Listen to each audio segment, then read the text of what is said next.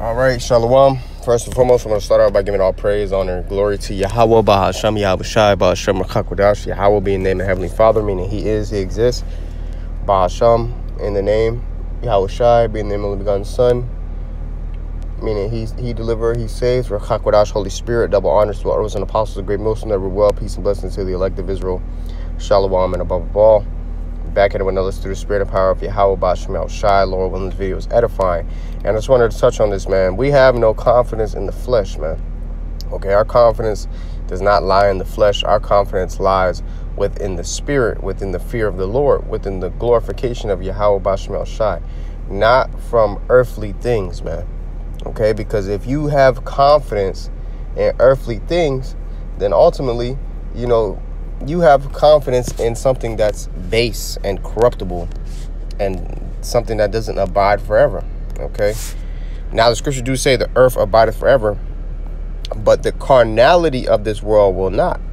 Okay. Because what do people mostly have confidence in? They have confidence in their career.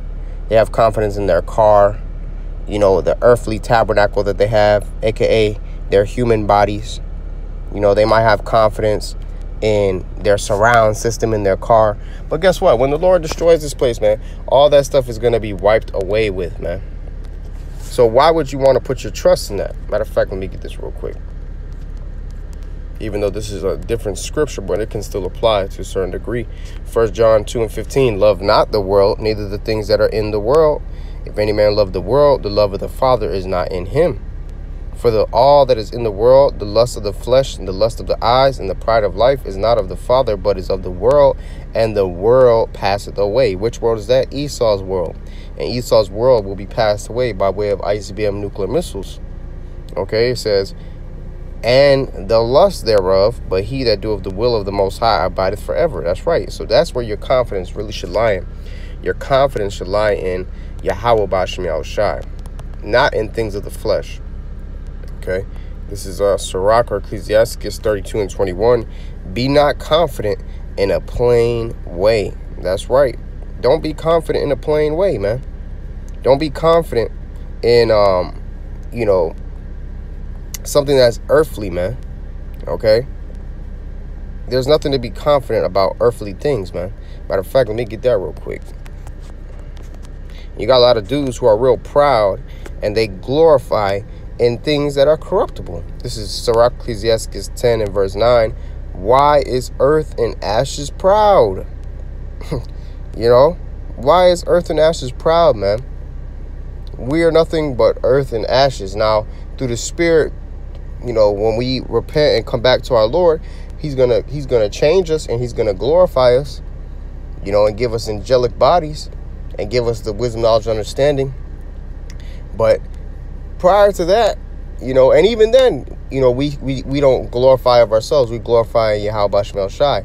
But, even now in these times, right now, being earth and ashes, man, what is there to be proud about, man? There's nothing to be proud about, man. Okay, and then on top of that, we're in captivity, man. And it doesn't matter if you make millions of dollars. Guess what, Jake? You're still a slave, because who do you have to answer to at the end of the day? You got to answer to Esau, man. Watch you evade your tax money, watch you don't pay your taxes. Esau gonna come after you and your millions of dollars, man. Okay, so who was the one really calling the shots here, man? But you got Jake that's proud as hell and they glorify in earthly things, man. Why is earth and ashes proud? There is not a more wicked thing than a covetous man.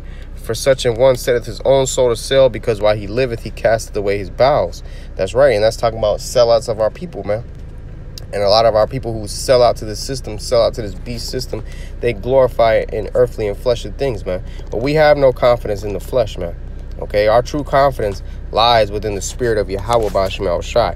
Okay, matter of fact, the scriptures say, with the fear of the Lord is strong confidence. Okay, all right. Job 4:6, is not this thy fear, thy confidence, thy hope, and the uprightness of thy ways? Okay, this is Proverbs 3:26, for the Lord shall be thy confidence, and shall keep thy foot from being taken.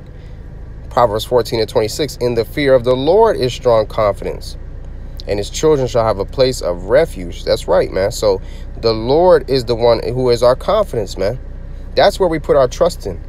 You know, when someone tries to belittle you or shoot you down, we know that we have confidence within Yahweh Bashmi Al-Shai. And the more that we fear the Lord and do right by him, is the more that confidence will grow. We don't have confidence in earthly things. Why would you put confidence in something that's corruptible and that, you know, is not everlasting? Okay. It says Isaiah 30:15, for thus saith the Lord power, the Holy One of Israel, in returning and rest shall ye be saved, in quietness and in confidence shall be your strength, and ye would not. That's right. A lot of our people, they don't want to have rest and quietness and be saved and have confidence within the Lord. They rather, you know, do it on their own way. That's why they're going to eat of the fruit of their own devices, man. Okay. Now let's go ahead and get this precept. This Philippians 3:3. It says, for we are the circumcision which worship the Most High in the spirit and rejoice in Mashiach and have no confidence in the flesh. That's right. Okay. Because now you can also apply this to the circumcision versus the uncircumcision. You had the Israelite foreigners who were known as the uncircumcision back in these times. And they would follow Yahweh Shai spirit, but they weren't circumcised in the flesh. They still, you know, they still grew up from those Greek customs. But the Jews back during those times, they were having confidence in the flesh, so to speak, because they grew up in Israel's customs, which those customs is circumcision. But, you know, we don't have confidence in the flesh, man. Okay, even if you are a circumcised brother, you know, which is a good thing to be circumcised. That's a part of our customs, that's a part of our law. All right.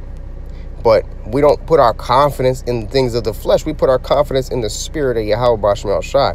Philippians 3:4, though I might also have confidence in the flesh, if any other man thinketh that he whereof he might trust in the flesh, I more. So the Apostle Paul is saying, look, you think you trust in the flesh? You think you got confidence in the flesh? I have more. Okay. And the Apostle Paul was basically saying this to prove a point that, look, you know, our righteousness is not of the flesh. Our confidence is not of the flesh, but it's of the spirit. Okay. Circumcised the 8th day, of the stock of Israel, of the tribe of Benjamin, in Hebrew of the Hebrews, as touching the law of Pharisee, concerning zeal, persecuting the church, touching the righteousness which is in the law, blameless. You see, so the Apostle Paul, pretty much, he was a very zealous and devout man of the Lord. You see, and he had that confidence in the flesh, but he didn't put his confidence in the flesh. He put his confidence in the things of the spirit. And in modern days times now, our people put their confidence in things of the flesh as far as carnality. You know, Jake might have a lot of muscles, or Jake, you know, got a lot of guns, or they might have a fast car or speaker sound in their car and LED lights and shit. You know, they might got a lot of money. That's what Jake puts their confidence in, man. But we, being the hopefully elect, we shall put our confidence in Yahweh Bashmi Al-Shai, man. All right. It says, but what things were gained to me, those I counted loss for Mashiach. Yeah, doubtless, and I count all things but loss for the excellency of the knowledge of Mashiach Yahweh Shai, my Lord, for whom I have suffered the loss of all things, and do count them but dung, that I may win Mashiach. That's right. You got to be willing to give up everything, man. All right, that you may win Yahweh Shai. Okay, everything has to be looked at you as dung. You can't get attached to nothing in this society, man. So why put your confidence in that? Okay, your confidence needs to be in Yahweh Bashmi Al-Shai. Okay, it says, and be found in him, not having mine own righteousness, which is of the law, but that which is through faith of Mashiach, the righteousness which is of the Most High by faith. That's right. Because our works, it's not just strictly based off of our works. It's scriptures say faith without works is dead. So you have to have faith in this thing accompanied with works, man. You can't just trust in the fact that you keep the commandments. If you keep the commandments, but you don't have the spirit of the Lord, then what good does that do for you? You know? Philippians 3:18. And there's nothing wrong with keeping the commandments, but it's the spirit you come in. Okay? Because if you think about it, let's give a simple analogy. Esau could, you know, keep a commandment, so to speak. Esau, let's say Esau put a sodomite to death. Well, he's still an Edomite at the end of the day. So even though putting a sodomite to death was a part of keeping the commandments, which was a righteous thing, he's still an Edomite. The Lord's spirit still doesn't dwell with him on the right-hand side. So to what profit did it do for him? You see? That's why the Apostle Paul said the law is good if a man use it lawfully. You know? This is Philippians 3:18. For many walk, of whom I have told you often, and now tell you, even weeping, that they are the enemies of the cross of Mashiach. That's right. And why is that? Why are they enemies of the cross? It says, whose end is destruction. That's going to be their result. That's going to be their reward, destruction. Whose God is their belly, right? Their God is their desires, man. Their own self-will, their own pleasures. Scriptures say people shall be lovers of pleasures more than lovers of the Most High in these last days. And you see that. Okay? It says, and whose glory is in their shame. All right? Yeah, the shameful things that Jake has, they glory in that. You know? Oh, I was hitting old boy wife. Yeah. They glory in things that are really shameful. Who mind earthly things. That's right. Jake is really carnally minded. Their affections are not on things above. Their affections are things on earth, man. Okay? It says, for our conversation is in heaven, from whence also we look for the Savior, the Lord Yahawashi Mashiach, who shall change our vile body, that it may be fashioned like unto his glorious body, according to the working whereby he is able even to subdue all things unto himself. That's right. So our conversation, our conduct, our communication is in the heavens, man. That's where our confidence is. All right. And the Lord, he's going to change our vile bodies. So that goes to show you, why would we glorify in the flesh when the Lord's going to change it, man? And the Lord's going to do away with this whole system. You see? So this is Jeremiah 9:23. It says, thus saith the Lord, let not the wise man glory in his wisdom, neither let the mighty man glory in his might. Let not the rich man glory in his riches. Okay? But let him that glorieth glory in this, that he understandeth and knoweth me, that I am the Lord, which exercise loving kindness and judgment and righteousness in the earth. For in these things I delight, saith the Lord. That's right. You don't want to glory, all right, you know, from earthly things. Okay, you might have wisdom according to this world. You might have riches according to this world. You might have might according to this world. But if you don't have any of that according to Yahweh Bashim Shai, then really you're nothing, man. As a matter of fact, I want to get a little precept off the top. This is Wisdom of Solomon 9. And I'll start at verse 1. O power of my fathers and Lord of mercy, who has made all things with thy word, and ordained man through thy wisdom, that he should have dominion over the creatures which thou hast made, and order the world according to equity and righteousness, and execute judgment with an upright heart. Give me wisdom that sitteth by thy throne, and reject me not from among thy children. For I, thy servant and son of thine handmaid, am a feeble person. Okay, this is King Solomon speaking. So if King Solomon was able to humble himself and admit that he's a feeble person, how much more us, man? It says, and of a short time, and too young for the understanding of judgment and laws. For though a man be never so perfect among the children of men, yet if thy wisdom be not with him, he shall be nothing regarded. That's right. So you could be perfect amongst men. Everybody in the world could like you. But if you don't have the wisdom of Yahweh Bashim Shai, you're going to be nothing regarded, man.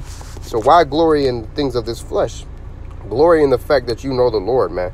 2 Corinthians 10:17, it says, but he that glorieth, let him glory in the Lord. For he that commendeth himself is approved. For not he that commendeth himself is approved, but whom the Lord commendeth. That's right. So you could praise yourself all day, commend yourself all day, but that doesn't make you approved, man. Is the Lord commending you? Is the Lord approving you? Okay, because that's what really matters the most. You know, so really that's the point on that right there. I wanted to just do a little lesson on that, man. You got a lot of jakes who have confidence in earthly things, but that's some weak shit right there, man. You know? Put off now the weak nature, man. Cast off the burdens of man. Let go from the mortal thoughts, man. All right? So don't worry about the carnality and things of this world, okay? Yeah, we might not have, you know, everything that Jake has, you know, wealthy Jake and stuff like that. But guess what we do have that a lot of Jakes don't? We have this wisdom, knowledge, and understanding, and that makes us richer than everyone else, man. Okay? And the more you fear the Lord is the more you're going to grow in this thing, you know? So, like the elder out of GMS Dallas made a lesson, how much power do you really want? And that all starts with fearing the Lord, man.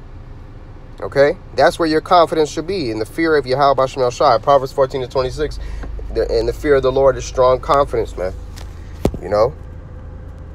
So that's just a little point. I'm sure there's more precepts you could get to back this topic up. But with that, through the spirit and power of Yahweh Shai, I want to give all praise, honor, and glory to Yahweh, Ba'ashem, Yahweh Shai, Ba'ashem, Hakodash, double honors to our elders and apostles, a great millstone, well, peace and blessings to the elect of Israel, Shalom, and a Baba Ball.